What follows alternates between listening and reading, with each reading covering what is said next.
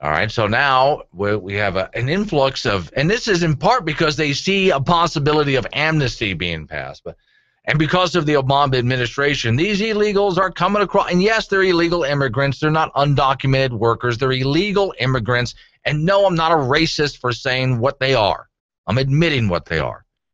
So these illegal immigrants pouring across the border, and I don't know the layout of the land, but a lot of them have been pouring over the Texas border.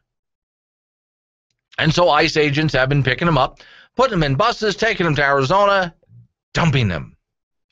A lot of them are moms with kids, and it's been a problem. Jan Brewer upset again, the governor of Arizona, PO'd. Migrant influx strains Arizona children's shelters. Okay. They're going to come across the border. They're going to just, and oh, by the way, they're being released at the bus stations. They're supposed to just on their word of honor. They're supposed to show up for court hearings. We're going to let you go, but you come back to this court on this day because we're going to have a hearing because you're in the country illegally.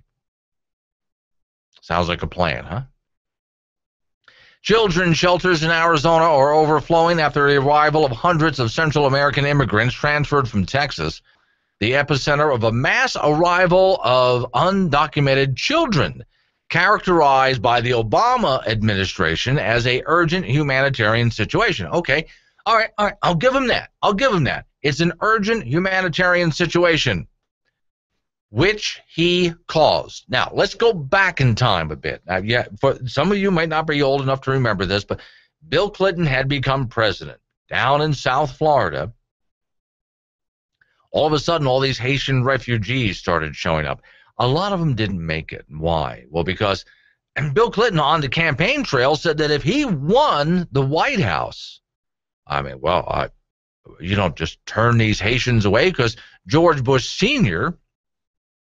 was not allowing them to come to America. He was sending them back. And he had a reason for doing this. Okay, well, Bill Clinton, no, that's a bad thing. No, you let these refugees come in. So as soon as Bill Clinton is elected president, Haitians start building boats out of whatever, rickety rafts.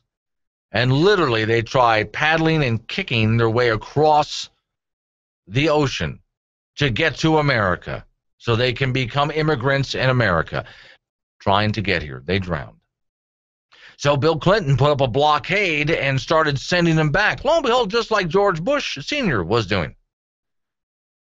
Well, once again, we have a naive president in office, a very naive man, and he thinks he's doing the right thing here. Now he admits we have a crisis. His words.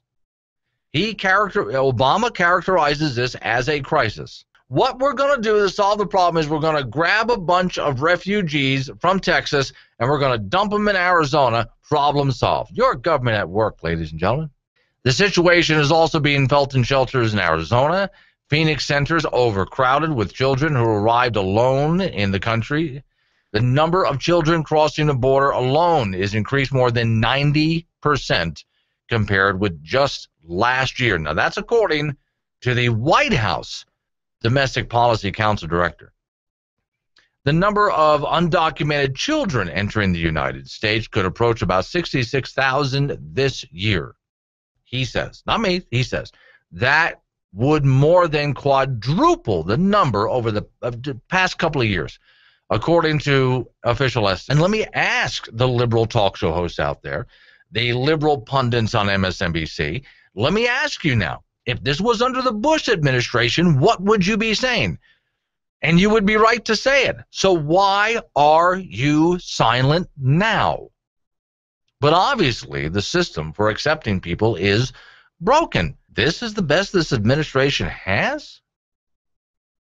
And if it wasn't for humanity, where is your government? For those people who look to government to solve your problems, where is your government in this solving the problems? You know who's helping these people? Really helping these people?